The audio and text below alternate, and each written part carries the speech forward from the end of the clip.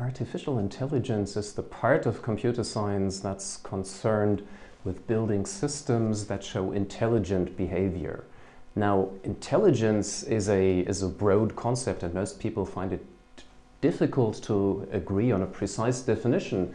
And so people's view on what actually is artificial intelligence also tend to diverge. Many people, when they hear the term artificial intelligence, think of a general artificial intelligence that is able to mimic human intelligence in all aspects.